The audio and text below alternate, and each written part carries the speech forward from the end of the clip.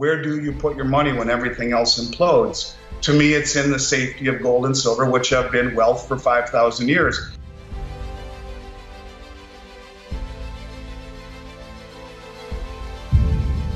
We even saw recently the German foreign minister has called for a new EU-based payment system independent of the U.S. SWIFT that would not involve dollar payments. But it follows a similar pattern to what we've been talking about. Look, the first part of the premise, Dunnigan, is that the Federal Reserve is not getting tough on inflation, no matter what they continue to tell us. And, you know, we talked last week about how the National Economic Bureau or the National Bureau of Economic Research came out and said that by calculating the 13.6% inflation in 1980, using today's numbers, it would be 9.1%. So the exact same 9% tick that we have, if calculated the way they used to be, would be at 13%. And as we talked about, Volcker raised rates to the federal funds rate to 19.75% to shut down inflation. That's getting tough on inflation. If we realize that we're almost in the exact same zone for inflation,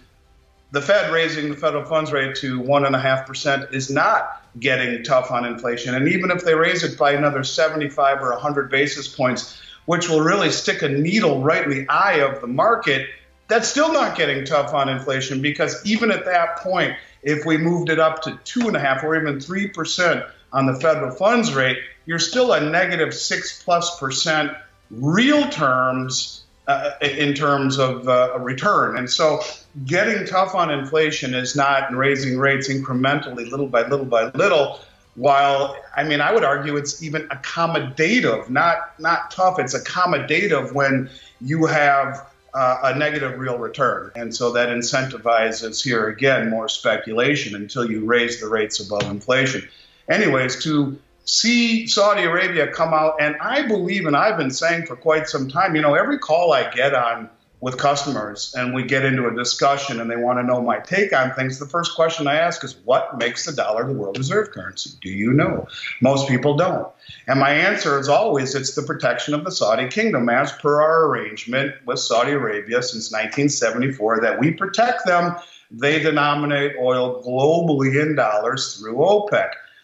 And it's that fragile relationship that we have with OPEC and with Saudi Arabia that gives the dollar its hegemony, its world reserve status. To show you how fast things can switch, in early March, back when gold was 2,069 an ounce, the managed money was record long. Since then, COMEX gold contracts, the managed money category, has grown incredibly bearish, and their bearish betting on the COMEX gold contracts has grown by 128% over that same period. In just a few months, they've completely shifted their bullish to bearish sentiment.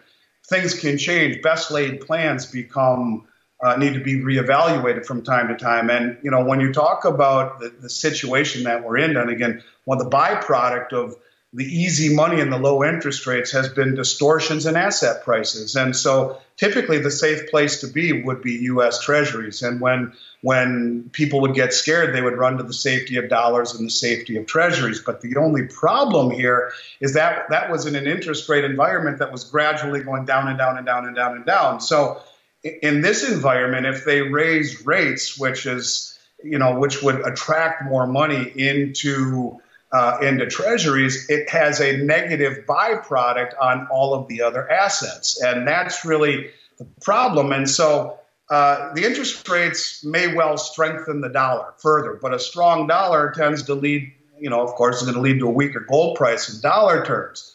But the higher rates also would suggest that inflation is continuing, and that's why rates have to rise. And I don't think that stops anytime soon, which means the continued degradation of the dollar's purchasing power. And so the fact that the U.S. economy then would be obviously in a recession will start to eat away at the dollar. And I think when you look at where people are going to put their money, look, rising rates may strengthen the dollar for just a little bit of time, but I think this is a situation where if they raise rates too much, everything in this country collapses. So they really can't do that. So where do you put your money? You put your money in dollars where the rates are rising just a little bit, but you're still you're receiving a negative real return? Or do you keep your money in real estate or stocks or bonds that are all inversely correlated to those rising rates? So there are no real safe places to put your money anymore. And the reason I talk about putting it in gold and silver, it's two of the few assets that haven't been blown out of proportion. And the only reason they haven't been blown out of proportion, as they should have been, is that they're the canary in the mine shaft. And there's a concerted effort to mute them because rising gold and silver signals problems with the currency. And it signals that the emperor, isn't wearing any clothes. And so they're caught. They're caught between a rock and a hard place. So while they want to make the dollar seem more attractive by raising rates, they're cutting off their nose to spite their face. And this is why I've been saying all along, regardless of what people are saying about them getting tough on inflation, they won't do it. The negative consequences are too much. But if they realize that they've milked as much out of the system as they humanly possibly can, they've incentivized certainly a good portion of the world to seek alternatives. And I think that's the dirty work that will be done for them. When this happens, where do you put your money when everything else implodes? To me, it's in the safety of gold and silver, which have been wealth for 5,000 years. And like I said last week on your show, he or she who loses least in this environment wins. Gold and silver may fall, but in that environment, everything's going to fall more. And I think it's mitigating exposure to these assets that are at all-time highs that are inversely correlated to a rise in rates. People haven't realized that yet because they think the Fed is going to engineer a soft landing like they always have. The betting money says that when things get real tough, they're even talking about a 100 basis point rise. Well, maybe they want to rattle the market so much that they come back in and ease and reaccommodate. And that's what the betting money is thinking. Once they do that, they've lost credibility altogether. And in this environment where there really is no easy answer, to me, the only answer is to mitigate exposure to dollar and dollar-based assets. That's why I talk about gold and silver. It's not to get wealthy. The worst part about all of this is that they've done a very good job at muting the prices. And so people say, well, geez, if it hasn't gone up in this high inflationary, low interest rate environment, when will it? That's exactly what they want us to think. This is exactly what the trial that's going on right now with the JP Morgan traders, the RICO charges that they came out and they're saying, look, this was learned from Bear Stearns. The traders came over from Bear Stearns, taught JP Morgan traders how to do it. Their supervisors knew all about it, and they have been suppressing the price of gold and silver for a very long time. These are the exact same things that Bart Chilton talked about. The bottom line is that for whatever reason, the regulators more or less have turned a blind eye to the manipulation of the market.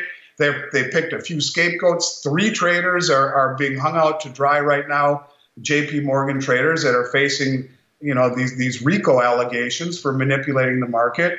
But they're basically saying all of our superiors knew about it.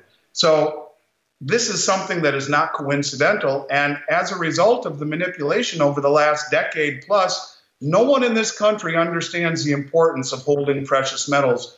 They've been misdirected, as we've talked about before, by price, because rising gold and silver is the canary in the gold mine. And they do not want people realizing that the dollar really is a house of cards. So where do you go? You go to metals, but who knows that? This is why Rick always talks about 0.5% allocation. It's invisible to the mainstream until it's not. And by the time it's not, then my thesis comes into play that by the time the public at large realizes it, there's nothing left. And it happens like that because it's so hard to get product now when just our group of hard money understanding people are trying to get it. What happens when everyone wants all at once? And this is when I talk about the market being defined by no product. I'm not talking today or tomorrow or next week. I'm talking when that switch is flipped. When that switch is flipped and you look around and there's nowhere else to put it but gold and silver, you got 24 hours and you're out of luck.